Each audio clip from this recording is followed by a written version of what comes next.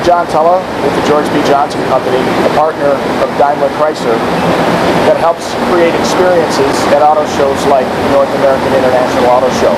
Behind me is the Jeep Waterfall, or the Jeep Rainfall, which was something that was introduced to the Jeep brand in 2000.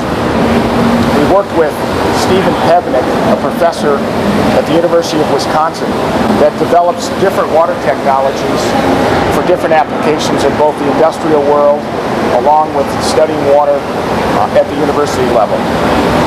This rainfall is a 24-foot drop, approximately 54 feet wide, and houses almost 1,000 gallons of water that is recycled in a very interesting manner.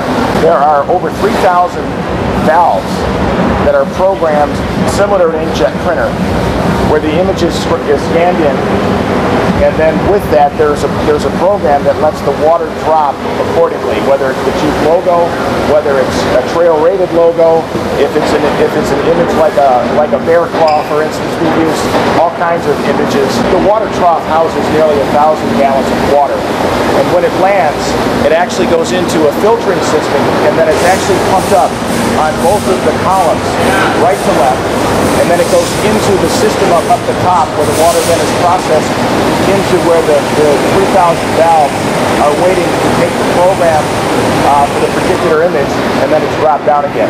We generally fill, maybe 20 gallons in the morning. We lose a little bit of water, of course, to the splash and to evaporation, but it really is fairly self-fulfilling. Other columns house the pumps and some of the other actuators. We have ladders inside the columns, so we can go up and work on that particular system. The setup probably takes 4 days in terms of the actual installation, and then probably another 2 days of programming and working through some of the other particulars of the technology. This rainfall for Jeep, which has been incredibly popular, has been seen in South Africa. We had it 2 months ago in Beijing at the Beijing Motor Show.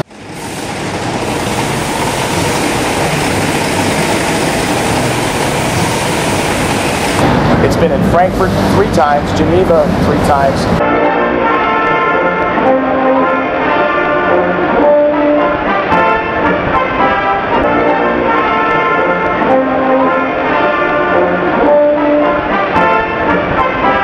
And it's been in Detroit year after year. People seem to think that at times maybe the audience would get tired of it, but we find that every year people come back to this. They're very attracted not only to the waterfall itself, but the whole environment.